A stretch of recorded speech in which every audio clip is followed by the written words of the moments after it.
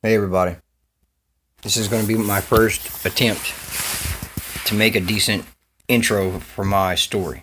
Okay, I've been living a really rough life over the last 3 years. I've been in and out of jail several times. I've been falsely accused of stealing my father's four-wheeler, so now my family has completely deserted me. I am an outcast. I'm shunned.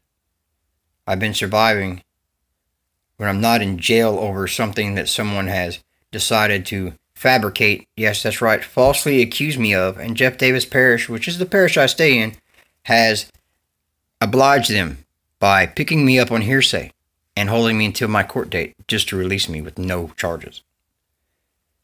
Yes, I'm living it rough, okay? I've managed to survive without a job, transportation, electricity, water, or food stamps.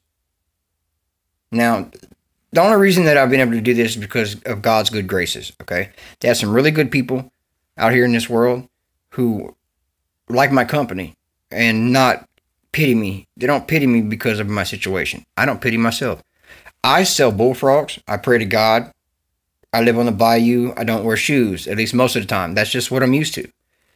No one in this town seems to even blink an eye when I wear a mask around town, because I got several masks. I made some, and some of them are really cool and probably copyrighted, so I probably can't wear them and publicize them on YouTube. Maybe so, but they'd have to pay me. That's besides the point.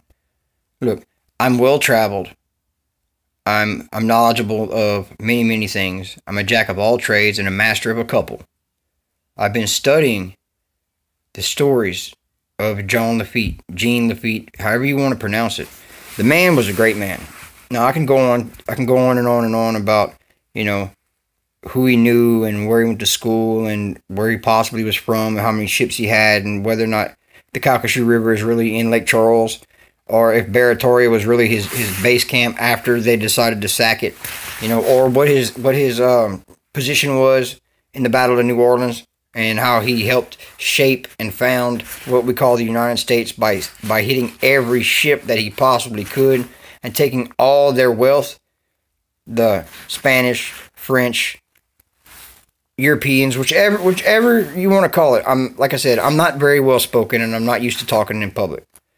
All right, and I'm kind of tired. I need to take a shower because I've been roughing it. But I have